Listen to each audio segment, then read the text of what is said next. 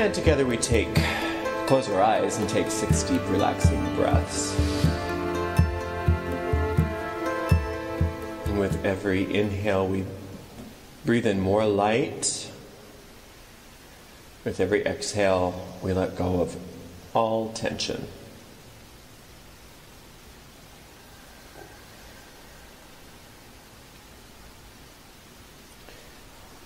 And as we let go with each exhale, we feel the floor beneath us and the earth beneath the floor. And we feel supported.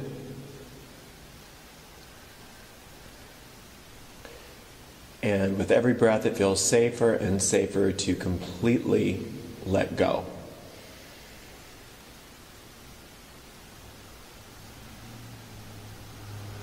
And we picture ourselves now on top of a beautiful mountain.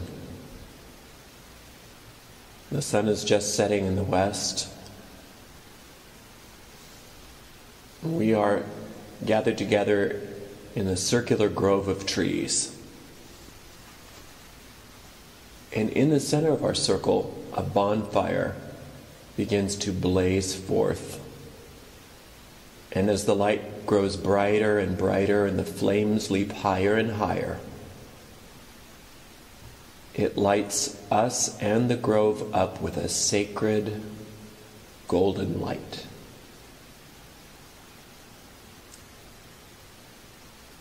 And we recognize this light as pure inspiration, perfect love and perfect trust. And we notice that everything that is unlike perfect love and perfect trust is burned as fuel in this fire until we are only left with love.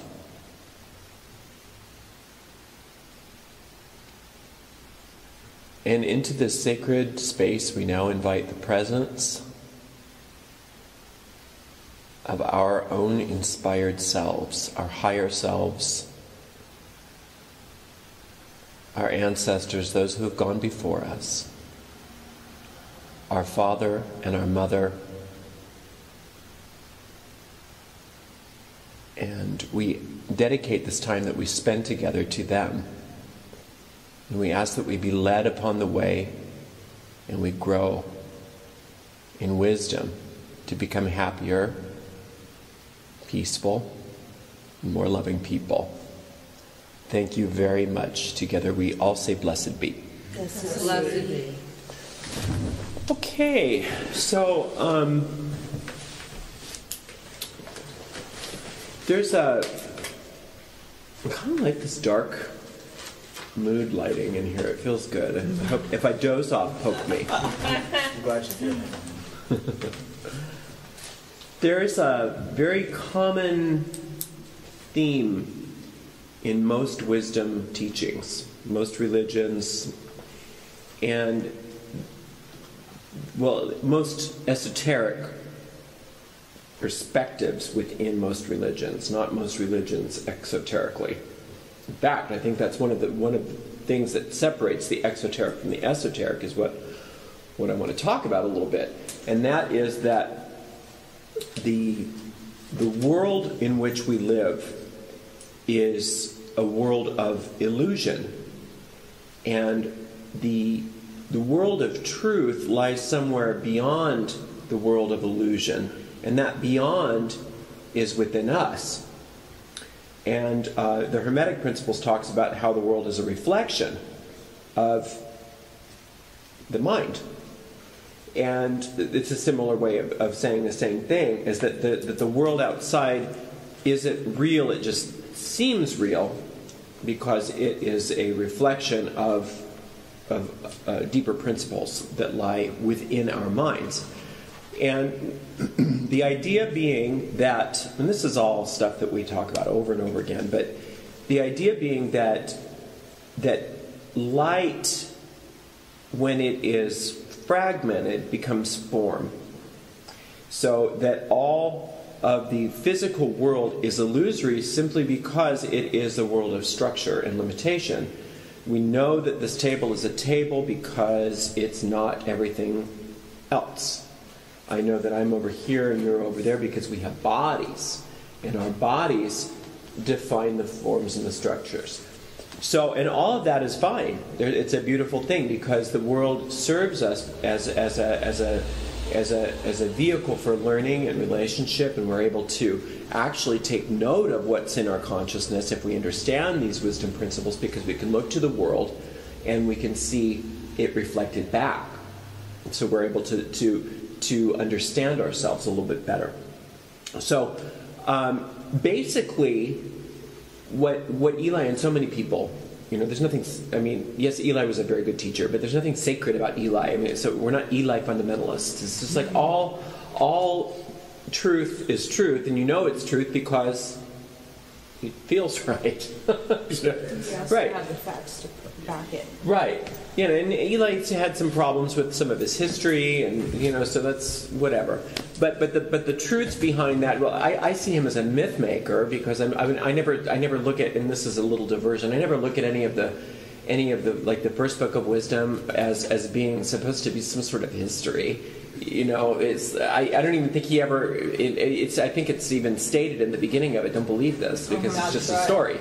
Yeah, if you believe this, you're kind of a fool because this is allegorical to some deeper principles and truths. Anyway, but the idea being that all the wisdom in the world is usually the most secret wisdom is put right out in front, so that it's so close that you miss it. So one of the ways that if you listen to like fairy tales and like little sayings that people have, but nobody knows where they came from, usually it's because it comes from the ancient craft, whatever you want to call that, the old religion, because nobody knows where it came from, but it's stuck around. One of my favorite versions of that, and maybe we do know where it comes from, but I never knew where it came from, was the song Row, Row, Row Your Boat. If you could memorize that song and live your life accordingly, you really get farther ahead than most people studying very, very complex principles. That's fine. Row, row, row your boat. Well, what's your boat? Your life, right? Maybe. I'd like it. Gently down a stream. So gently, we are going to drive our lives down our destiny, our destination. Merrily, merrily, merrily. We need to know what the joy in life is, and that's, if we're not enjoying our lives, we are obviously on the wrong stream. Even within our problems, even in our tragedies, even in the most dire of our experiences, we have to recognize that there's joy there. And that's very difficult. We'll talk about that in a minute. Life is but a dream. This world is a reflection of another principle. This world doesn't exist. This is a dream. We are living in a dream world. Now, life is but a dream doesn't mean, oh, well then, so what? So let's just not even care. Life is a dream, and that's been talked about by all the wisdom religions. It doesn't mean life is a dream, therefore you shouldn't even care, and nothing really matters, so just go sit on a mountaintop and contemplate your navel, because that's the only real power. Life is a dream, meaning that it is important. Our dream world is as important as our waking reality. And if you understand a lot of my favorite psychology that deals with dream interpretation, puts everything in the dream as being part of you. Okay, I dreamed of a green cat drinking lemonade. Well, what is the green cat? What is the lemonade? Where was that? Well, what all of those symbols, even if it's somebody you know, my Uncle Henry was chopping a tree down. Well, the tree is you. The axe is you. Uncle Henry is you. Right? So life being a dream, that means everything we come in contact is all about you. These people represent a part of you. This furniture represents a part of you. This sunset represents a part of you. Your craft represents a part of you. Your job represents a part of you. Your money represents a part of you. Your law represents a part of you. Your traffic tickets represent a part of you. Your sickness represents a part of you. All of it is, if you choose to see it that way, is highly symbolic and validly open to interpretation, because life is a dream. And a dream doesn't just happen according to my understanding of a dream. There is no such thing as an insignificant dream. If I remember the dream, especially if I recognize that I'm dreaming, if I'm lucidly dreaming, it's very important data for me to understand. Now, you don't necessarily go to a dream dictionary to find out what it means. You go to your internal teacher, and work it out. And it might take some work. Okay? But and most of us, when we come and talk, most of us don't have a problem with the dream part of it. It's just like, okay, I had a dream. What is this about? We will work hard and find out about what many of us do. I mean, I encourage that to keep a dream diary and look at those and let your dreams teach you. But very few of us want to look at the boring job that we have day to day and ask what it represents. What does that mean? What does this mean? Why is this here? Is it a sacred symbol or not? Because if not, then you're saying what you're saying when you're saying that this boring job or this car that doesn't work or this electricity that doesn't work, whatever it is. And it's not just problems, it's all of it. All of it. If you're saying that this is the mundane world, this is one of the things that we do in the craft, right?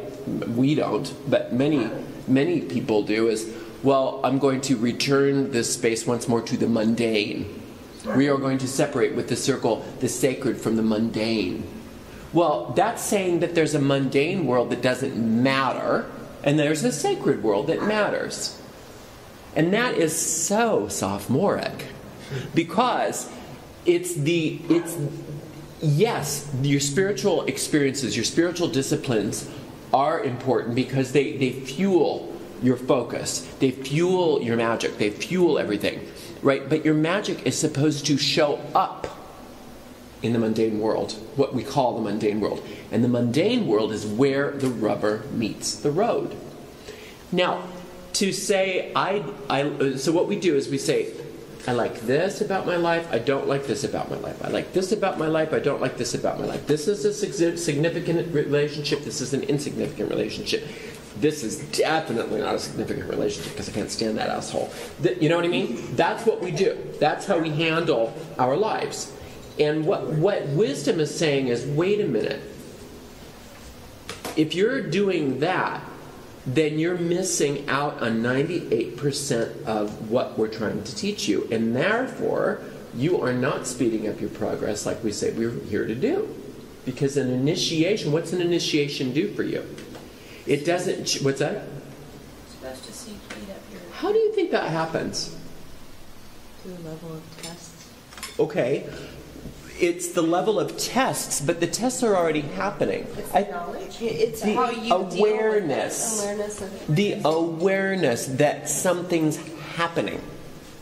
Most people go through life and they are unaware that anything's going on. Some of those people go to church on Sunday and they're aware that something's going on somewhere in some other world, or something will happen, something will go on sometime when we die.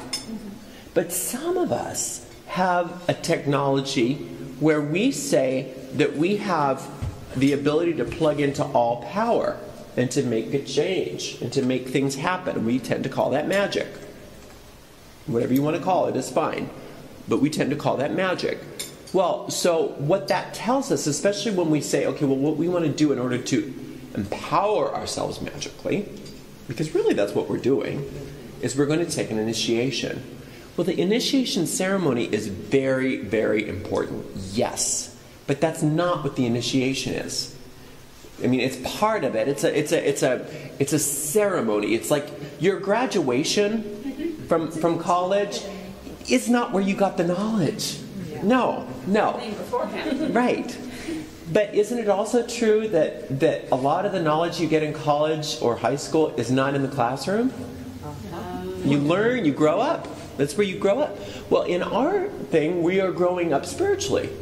Supposedly, that's what we're here to do, is become cosmic adults, right? So what that means to me is that when we start to, so what happens is this phenomenon is, I take an initiation and then all hell breaks loose. I got more problems. But I understand why people say that, because it appears to be so sometimes. But that's only because you weren't looking before. It's not that you got all these new problems. It's just that you were asleep to the old ones. Your eyes He was just blind. Right. You were blind and now you see. Hallelujah. So when you understand, when we all start to understand that what perfection is, or enlightenment, or whatever you want to call that, what our purpose here, our growing up, is ultimately an awakening. That's usually what you hear about in all of these old stories is an awakening to who we are. Becoming perfect is waking up to the perfection that's dormant within you. You're already coded for it.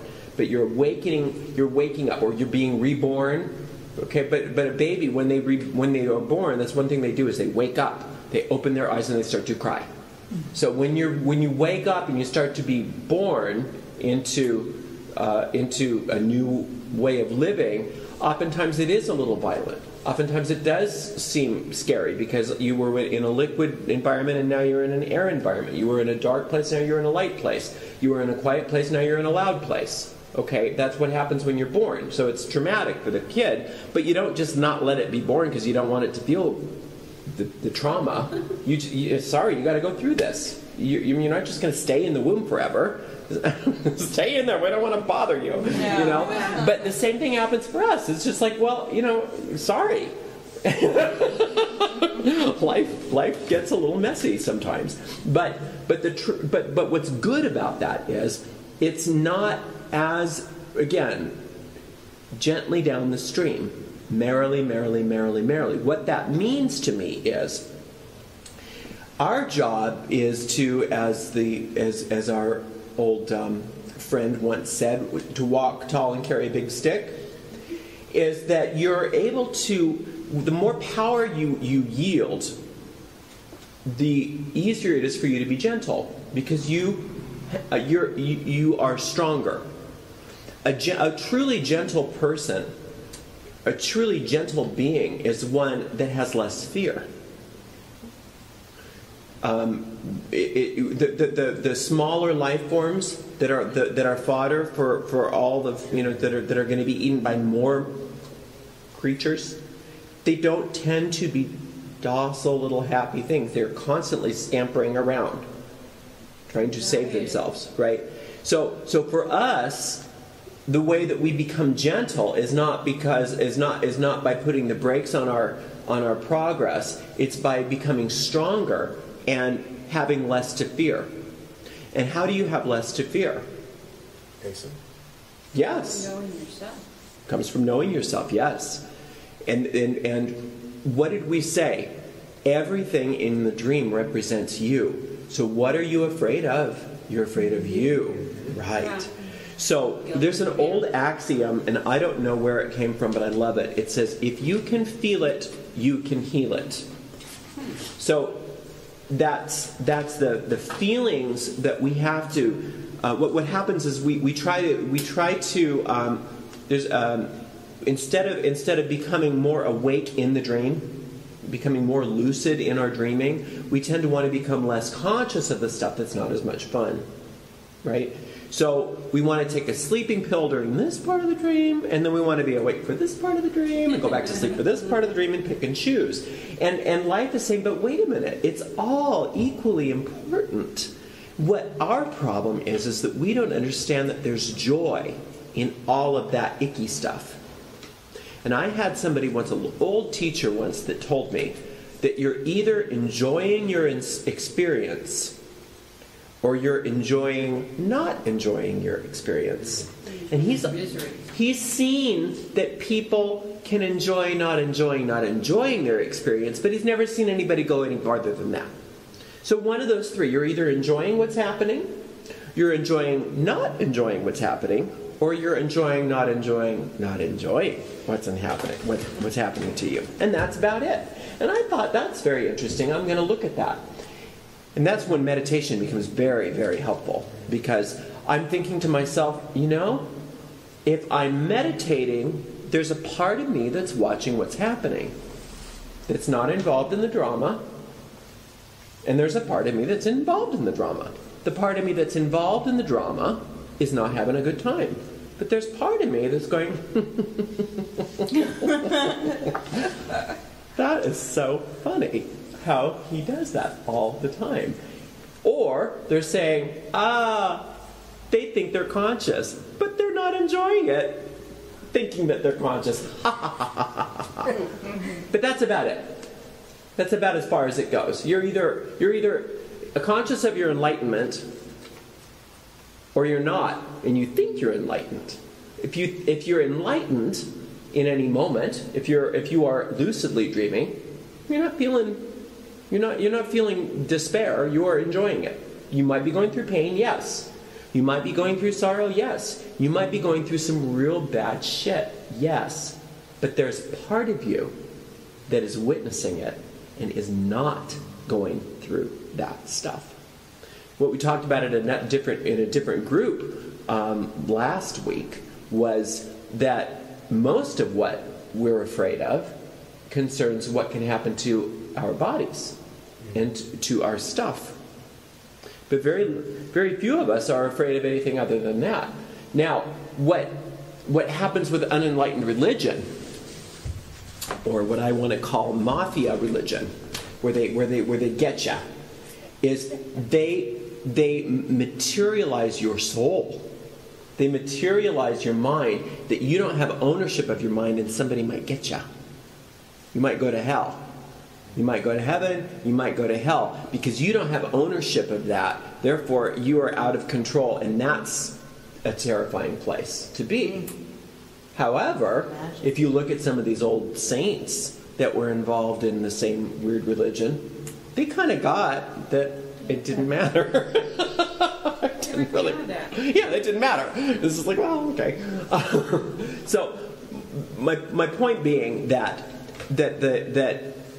our greatest power in life and in magic comes from the realization that there is nothing real about our experience, but that our experience is extremely important to us to learn from, to study. But it's not so much, how do I get out of this? That's what we usually think is the lesson. Okay, I've got to solve this. I've got to learn this lesson. How do I get out of this problem? And when we do that, we don't really learn the lesson, so we end up recreating it again. And then we recreate it again. We create it again. And what the lesson is not so much how to solve the problem in such as how do I escape from this. The lesson is, what does this represent about me?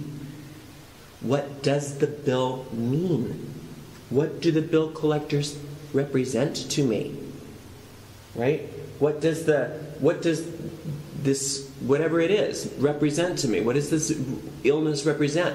And I'm not saying that learning those lessons will necessarily fix the problem.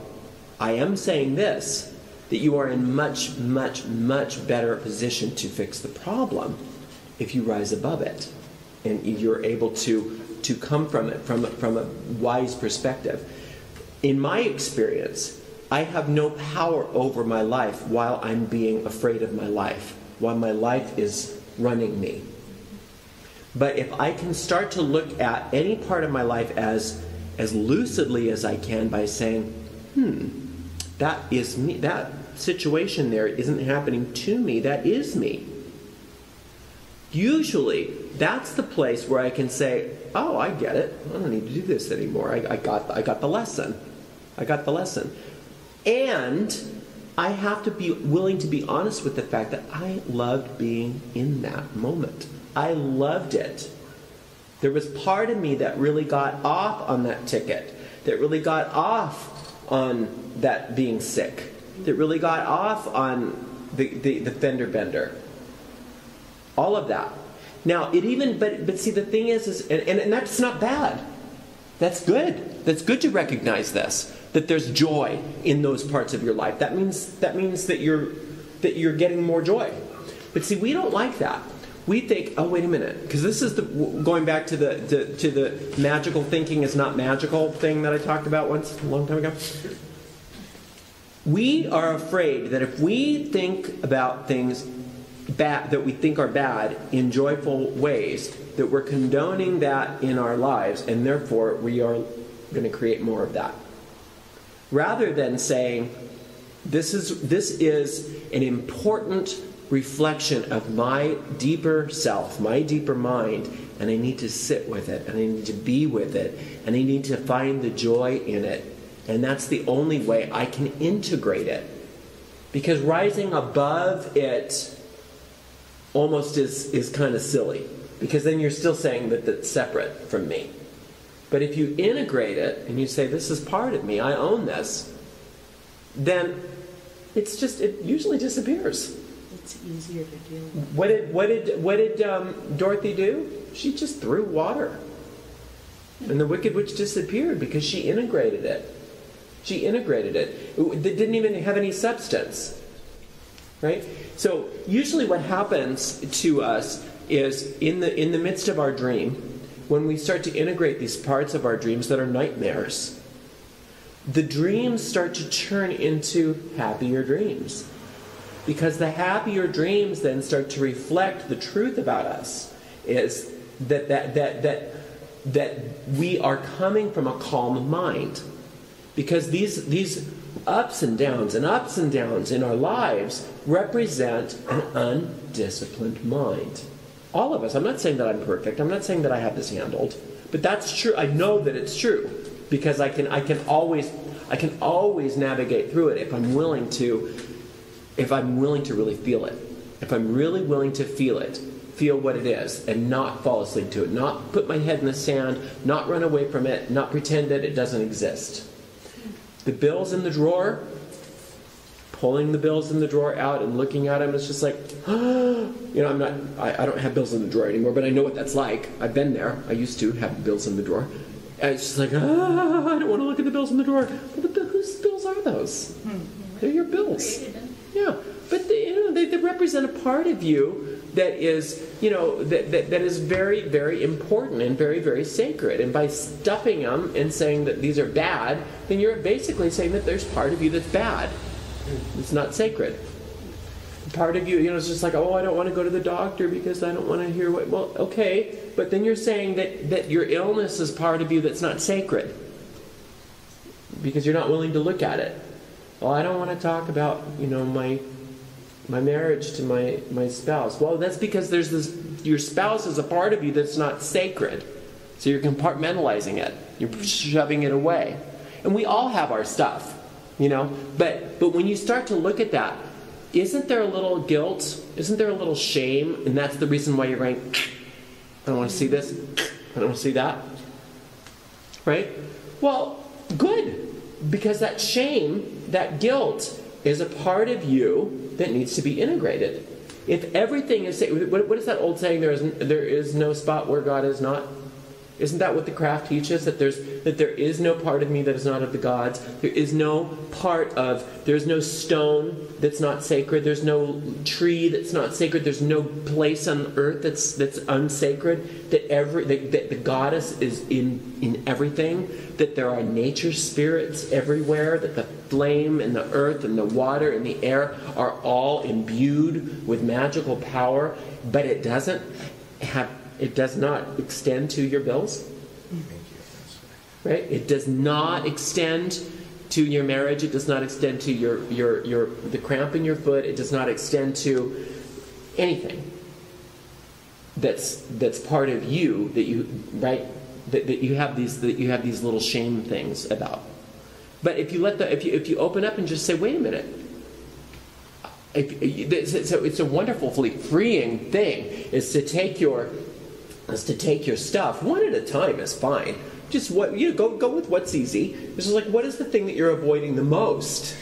And what happens if you look at that and you just say, praise the goddess. Look at what this is. Look at this. There's so much magic in here that there's so much power that I have been unwilling to share with myself because I've been shoving this away. Because there's part of me that I thought was unsacred. I could have had some magic. I could have been powerful. I could have had my life work.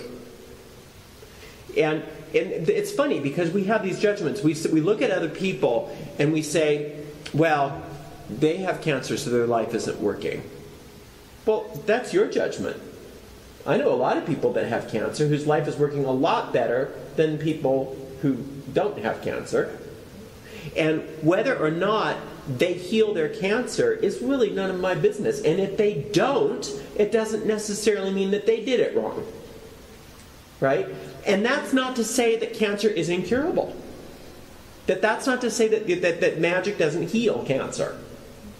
But if somebody, for whatever reason, doesn't get that, or doesn't want to get that, or needs this, or whatever, none of my business.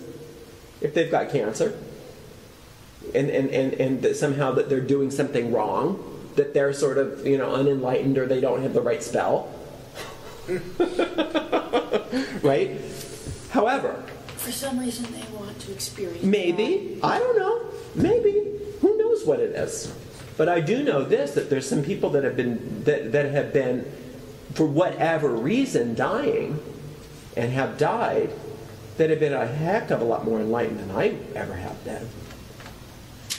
And that there's people that, for whatever reason, have something that if I'm projecting onto their life as they've got this problem, or they've got that problem, they're getting a divorce, or they're in bankruptcy, or they're this or they're that. Somehow it's really easy to say, oh well, their life isn't working. I don't know that. It might be working beautifully. How do I know that they're not in absolute bliss in that? Even if it doesn't look like they are. Even if it looks like they're raging. I don't know, maybe they're having a great time raging. Right? But what I do know is that my judgment on them is part of my dream. What they represent to me is what's important. Does that make sense? So what their awareness is to them is none of my business. Is none of your business. Okay. Yeah, but they're in my life. So they're in my dream. They represent something. They mean something. They represent me.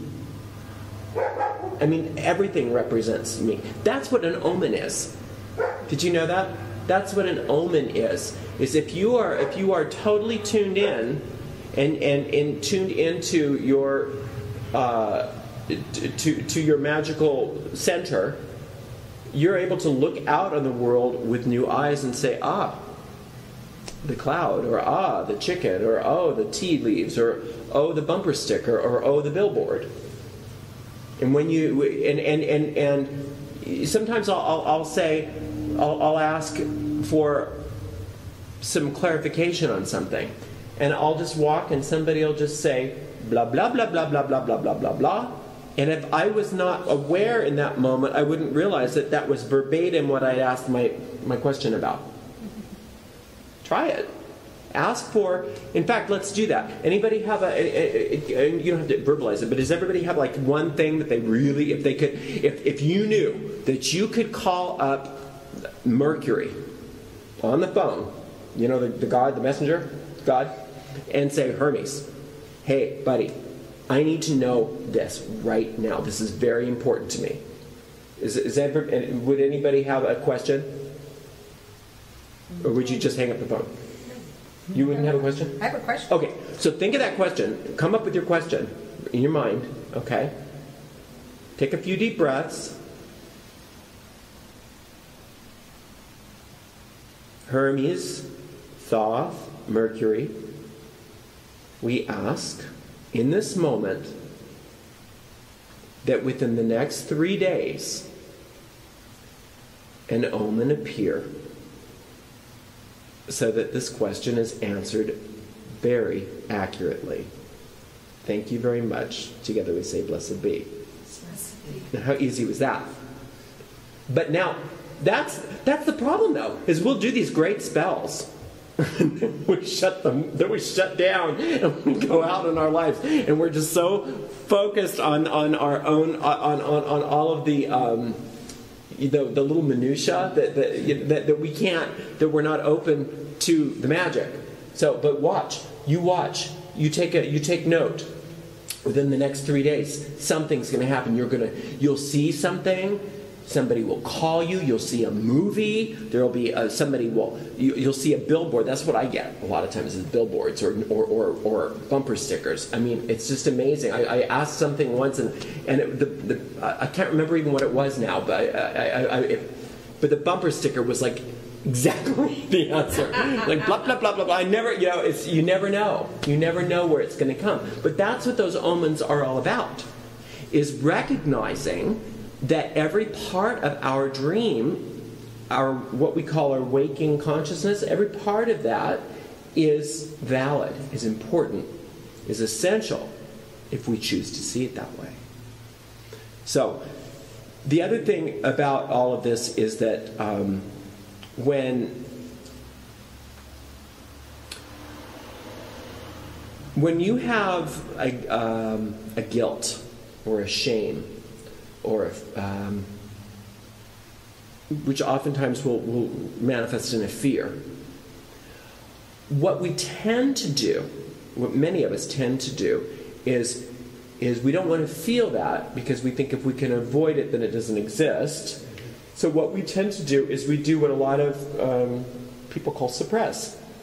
We suppress it out of our mind, and then what happens is it shows up spontaneously in our lives because it's trying to be the dream and say hello, hello, hello. This needs your attention, but we are so cunning and that we are so capable of using our own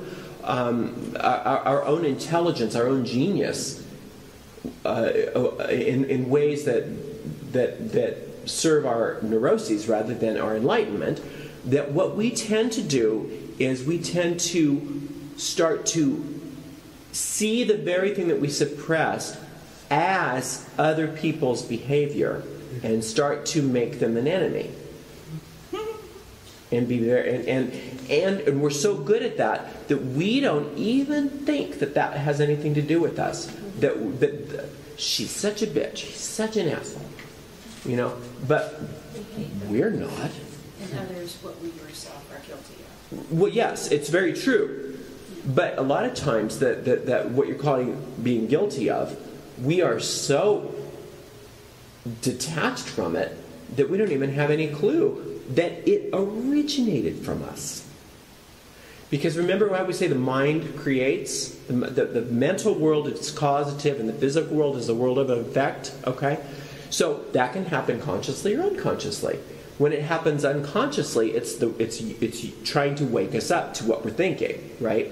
But we can keep throwing it back onto the world, throwing it back onto the world, throwing it back into the world. And it can become very difficult sometimes for us to recognize what's going on until it hits a crisis point. Because there's a point at which you can only take that so far, and the universe says enough with this. And then usually you have a crisis, and then when you have a crisis, there's an opening for you to understand what's going on some level.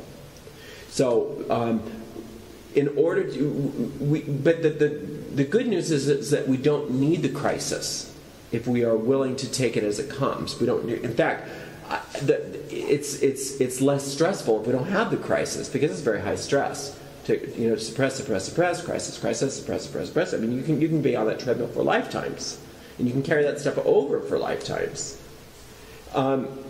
theoretically, right? So what happens is that the mind is creative in basically one of three ways. You either typical what's popular, that law of attraction stuff, right? If you draw unto you the thing that is in your consciousness, be it for good or ill, because it's all for good. It's all for good. I mean, it's just trying to heal you. I mean, the conscious, aware magician is trying to integrate all of these parts of themselves so that they have power over their lives, so that they can at will create their will, rather than be at the effect of their unconscious drives. Okay, and that's what, by the way, did you know that that's what the esoteric, and I'm not saying that you should go do this, but that's the esoteric reason why people raise demons. That's the whole point of that. Is not to raise a demon to go. I mean, unfortunately that's what it degraded into. But actually, these demons were supposed to be parts of the unconscious self that they were integrating, so that they would bring them into the triangle of manifestation in order for them to integrate it into their personalities.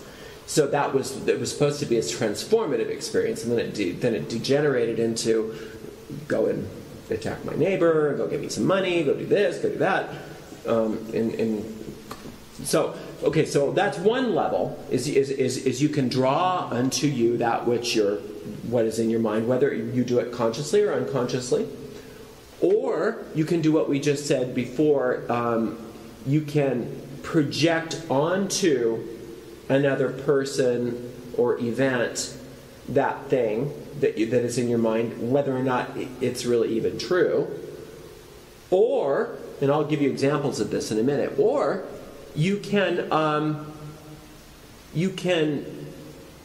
train and create and basically manipulate your current experiences to conform to your thinking. So let me show you. So here's how it is. Let's say this person has this unconscious law in their brains that I always go out with alcoholics. All I ever get is alcoholics. They may not be aware of this, but they've got this. Well, they could just draw alcoholics to them. That's one way to deal with it. Or they could be with somebody who's not an alcoholic. Every time they take a glass of wine, oh, see? Alcoholic. Projecting. Doesn't exist, but they think it does, right? Or they could literally drive this person to drink and create an alcoholic out of the situation. So, see what I'm saying? So either way, your thought is creative. You're either going to attract it, you're going to project it, or you're going to manipulate it. One of the ways you will get what you're thinking. The best thing, and all for the good of being able to, when you are able to recognize that everything in your life is a representative of you, it doesn't matter if it's how it got there. It represents that to you now. So what that can do for the person once they finally go, oh, this represents a part of me. I have a belief that I draw alcoholics to me. What does that mean? And they can literally sit with that and what did I say? If you can feel it, you can heal it. They can get whatever it was. My dad was an alcoholic. My dad was an alcoholic, and I hate my dad, and I love my dad, but I hate my dad. I love my dad, and never have integrated all this. They can sit with that, and they can become one with that, and they can integrate that either magically and or through therapy or whatever their technique is, because therapy is a type of magic. Because remember, it's just all magic is creating results at will, and all results are a change of consciousness. So then once they integrate that, then there's no more need for that to be in their life. They don't do that anymore. It's gone. And so they're in a place of power where they can say, I want a healthy relationship, and they can actually come in and consciously create that or co-create that with their magical, whether they're involved in magic like we do, or whether they're involved in some other kind of psychotherapy, or whether they're involved in Catholicism, whatever kind of magic that they're into, they're able to create a healthy relationship for themselves because they found that they were unconsciously creating this for themselves. They were able to integrate that pattern, for lack of a better word, and now they're able to, instead, they're coming from a place of power so that they can consciously co-create with the universe or with God's a relationship that's healthy. Does that make sense? So the same thing goes with all of our stuff. If you're willing to just, like, whatever your big bugaboo is, then maybe your big bugaboo is money. You know, maybe that's a big thing for you, and that's fine. It's big for most people, I know. Well, if you recognize that money represents something to you, it represents something to you, look at the dream. What are the circumstances that are constantly, the recurring dreams that happen in your waking, quote, waking consciousness? What are the recurring dreams that happen over and over and over again? Is it your dream that you always get fired from your job? Is it your dream that you always spend more than you make? Is it your dream that you, whatever your thing is, you just can't get enough? You just, no matter what you do, you can't make ends meet. Okay, none of that's bad. All that's good. You're enjoying it on some level. Recognize that. If you recognize that you're enjoying this whole experience, it makes it much easier to keep delving deeper and deeper and deeper until you finally, you will, if you are really practicing, again, this is all about spiritual practice that happens daily. It's usually through meditation and or ritual. You get to a point where you're able to work with this for a while and you can say, you have an aha moment. It always happens. It clicks. You're like, got it. You might not even be able to verbalize it, but you get it. You get it. Usually you know you get it because it's very funny. If there's something funny. You know, you can laugh at the most bizarre things. And the most tragic experiences, I found myself just starting to laugh. And it's very embarrassing, you know, at a funeral, by the way. But it's where I do it often because it's very funny. You know, when something clicks, you get a chuckle out of it. So, which is the whole idea, the whole mystery of the laughing god, by the way. It's a good, I mean, you know, Pan, Puck, all the different laughing gods that you can, invoking those gods are really, really helpful because the faster you get to the laughter, by the way, the quicker you get there. We'll talk about that in a minute. I'm going to show you a way to do that. We'll do a little magic at the end of this. But anyway, so once you get that aha moment, whether you might be able to verbalize something, whatever you get, there's a space that's created, a blank canvas that comes out of the ethers, and then you're able to say, what do I want? What is my joy? And again, it's really not what you want. It's what the joy is that was put there. You know, that's what you want. Is that joy that when you'll find me when you reach the end of desire. It's the Charge of the Goddess that Doreen Valiente wrote. It's a beautifully inspired poem because it states to me that my heart's desires were not something that I just made up one day on a whim. They were put there by a force that's much bigger than who I think I am, but that I am connected to. And so once you're able to have that aha moment and you're able to clear the space and not create by default anymore, then you're able to say, well, what do I want? What is my desire? And then you get to have what you want. It may or may not look what you think it is, but the feeling's there. The feeling is always there. Does that make sense, kind of? So that's what the real work is. You know, that's where the law of attraction really messes things up, is they skip all these preliminary steps of growing and enlightening us and moving into our perfection, and they get, well, what do you want? Well, how are you supposed to know what you want until you're creating that space? You don't know what you want. You know what you think you want. You know what your addictions are. You know what your little, you know, what you think you want. But once you're able to, like we said, move into these places in your dream to where you're able to recognize that in any situation the universe is showing you exactly what it is about yourself that you're projecting out onto the screen of life, then you're able to integrate that. You're in a position of power over it. There's no longer anything to fear about the situation because you realize that it's all you. There's nothing wrong. And then you can actually start to have something happen. And that's where magic really comes into play. Does that make kind of sense? So when you're in the, like, let's say, for example, if I'm in a dream and I've seen everything that I've seen, and then I go back into it and I change things, that's because I've become aware of what was going on. Are you talking about in your actual lucid dreaming, like at nighttime? Lucid dream at night. Yeah. Yes. Okay. Yes. Okay. Yes. That's a very important tool to be able to have. But I'm talking about the dream in your waking consciousness. Right. Okay. That's what we're talking about here. It's Right. not that. That's a whole. They're very connected. Right. And also in the waking, when you actually realize you see something, and then you're like, now I know why. Yes. Now, if you're able to change that, then you know that you've gotten power over it. Yes, absolutely. But sometimes there's nothing to change. Sometimes it's fine the way it is. You just thought it was bad. You just thought it was bad, and it was actually your biggest gift. That's been a big deal for me. There's been so many things I was like, I only didn't, it's like I used to think, if I only didn't have these parents, everything would be great. And it wasn't until later that I realized, but those parents are,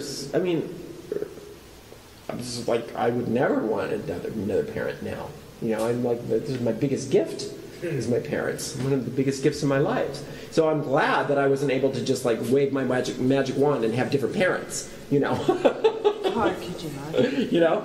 So sometimes when our magic doesn't work, it's a huge gift until we're able to be responsible and adult enough to understand what we're dealing with here. Okay, so I want to talk to you just really quickly. Let's do a little magic, okay? Are you really ready for this? Are you really ready for a breakthrough? I want you to think about a problem that needs something to open, that needs to be healed. And it should be the one that's on your mind right now. Okay? And if you really have to think about your problems, just think about the one that's the most occurring one, the one that you think about the most often during your day-to-day life. Okay, now let's get your stuff off your lap, get your spine straight. Take some really big deep breaths. Breathe all the way in, deep into the abdomen.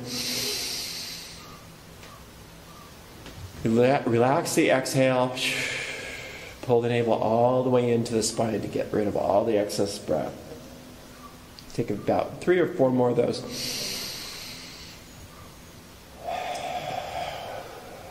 Big, giant cleansing breaths.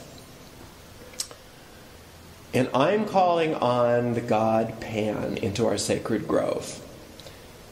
And I'm calling upon Pan as the god that is capable of integrating this part of our lives right now for us. We are willing in this moment to have the aha. And whether or not we understand what the aha is until a day or 2 later, that's fine with us. Because right now, we are ready. So Pan, please come. Please enter right here, right now, in this very instant. Big, giant breath.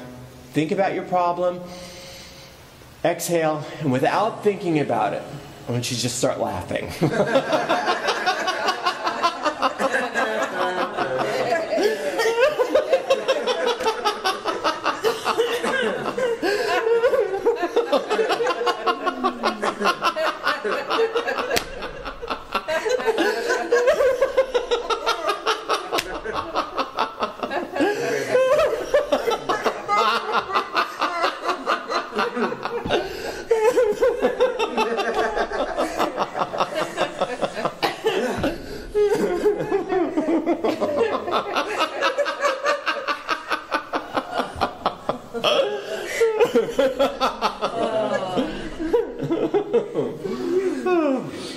Okay, notice where you wanted to stop laughing the most.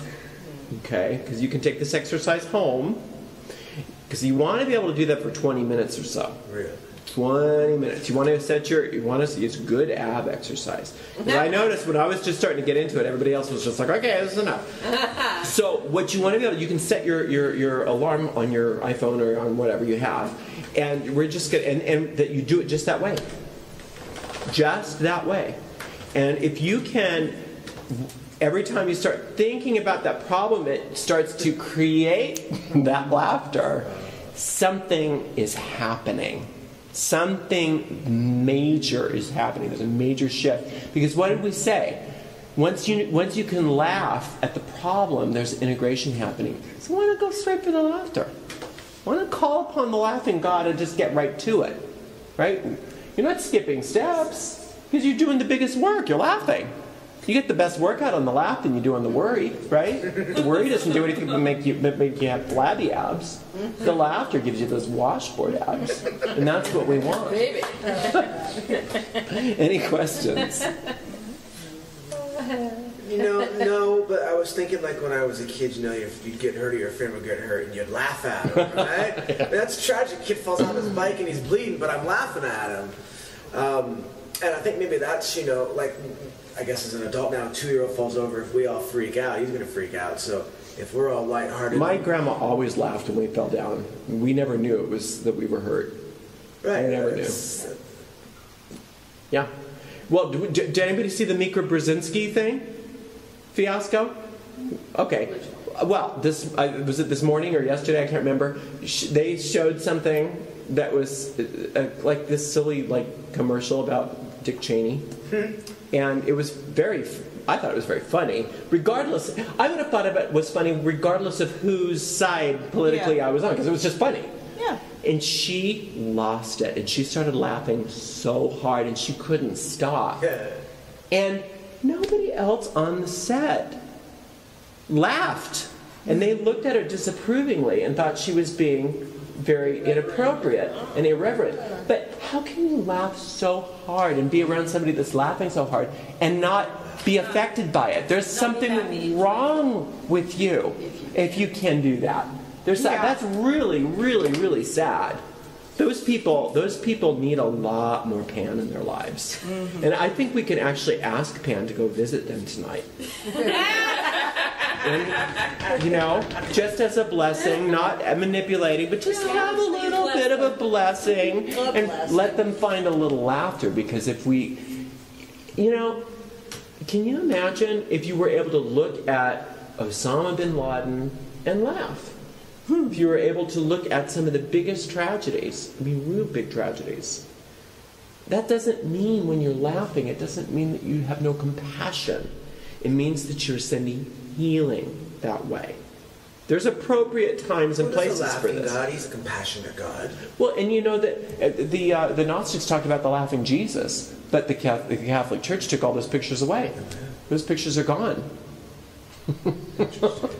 This is very serious business. So know that there's a time and a place for everything. There's secrecy in the craft. And so sometimes you go and you do this in secret because you know that they won't understand. Forgive them, for they know not what they do. Is laughing then at that kind of at the end of things where we'll clap to spell energy? You can. So laughing at that. I've been in very, very, very serious circles. Very serious magical circles where we're doing very, very serious work. And spontaneously everybody just starts laughing and we can't stop. And I remember the first time that happened, we were like, oh, did we just fuck it up? And no, it happened so much faster. Yeah. The results just were so dramatic. So when that starts to happen, and I'm not saying that you always should do that, but because like I said, there's a time and a place for everything. A lot of times it's in solitude that works the best. But when that happens spontaneously, don't try to shut that down, because oftentimes that's a huge, huge blessing. It's not irreverent if you understand where it's coming from. You can tell the different kind of laughter too. There's the snickering is not laughing. If you feel it deep in your belly and it's uncontrollable and it just comes and waves and waves, and it feels better than throwing up, but it gets the same kind of release that you get when you vomit. You know what I mean? When you're sick, then you know that it was from God. Then you know it was from Pan. Does that make sense? Anything else? We're going to call that a laugh out there. Well, thank you so much for having me. We'll see you next month.